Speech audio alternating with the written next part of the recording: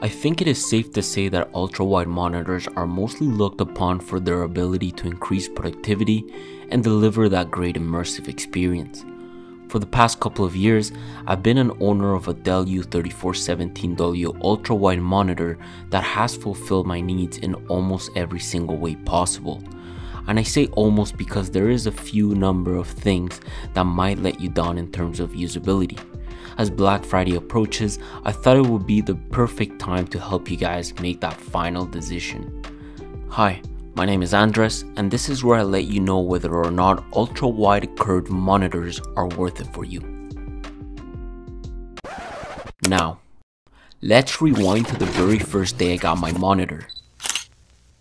There are three key elements that day I considered when buying something like this: productivity, gaming experience, and cost. I've used a lot of different types of monitors throughout the years, but never have I ever owned an ultra-wide curved monitor before this one. The wider horizontal range has been great for multitasking, content production, and web development, and to that I say it's been able to cater to my individual needs. In today's day and age, ultra-wide monitors come in many different sizes, with the most popular ones being the 29-inch, the 34-inch, and now the new 49-inch.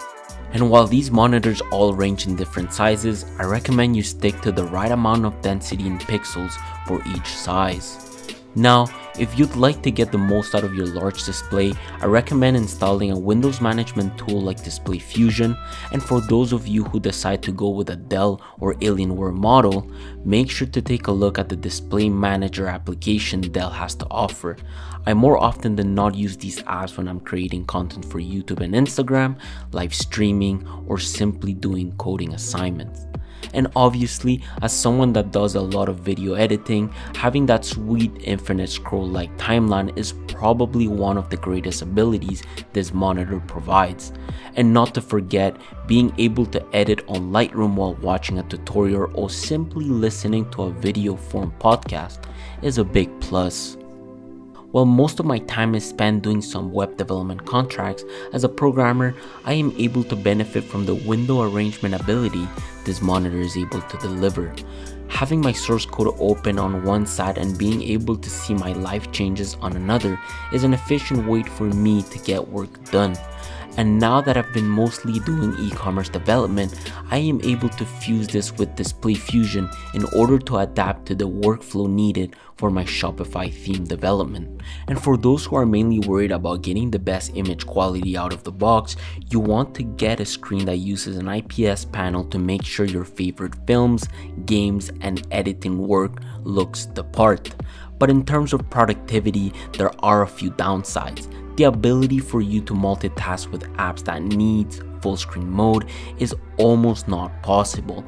Being able to live stream on a single ultra-wide monitor or having the ability to record my screen when programming are factors that poses challenges for this type of work. But enough with the negativity, and let's focus on the gaming experience for a bit.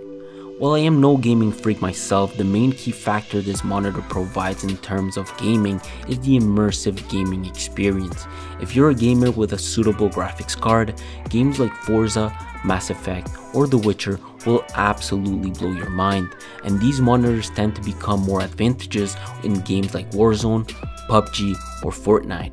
Having that extra wider field of view allows you to spot enemies much quickly, and obviously being able to choose a monitor with a higher number of hertz will improve your gaming experience drastically. But to all of this, there is a few downsides. With these many pixels, you need more power in terms of GPU. And while not all games support the 21:9 aspect ratio, it is important to make sure the games you usually play support ultra-wide aspect ratios. Even though I haven't properly started live streaming games, I can already tell how difficult it might turn out to run full screen games while interacting with a live chat.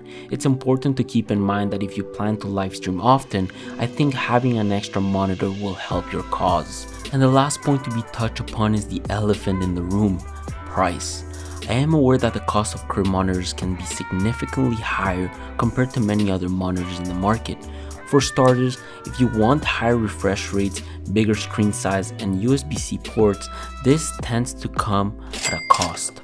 The ultra-wide I currently own is a 34-inch 60Hz 3440 by 1440p monitor that was bought at a hefty price of $900 Canadian. In addition to that, I needed to take into account that if I ever used this for gaming, I needed to make sure I spent a good amount of money on a GPU. I know there are better solutions out there like getting two 4K gaming monitors with 144 refresh rates for the same price, but being able to get rid of the bezels and dive into this new immersive experience was totally worth the extra dollars. While my model doesn't include a USB-C type port, make sure to check out the new Dell U3419W for you USB-C type port users. With Black Friday coming, I hope this video will allow you to make a better decision based on your needs and can further improve on your research while shopping for ultra-wide monitors. With all this being said, don't forget to subscribe to the channel for more tech videos, and if you enjoy gaming, head on to my Twitch page for soon to be live stream content. I will catch you guys on the next one.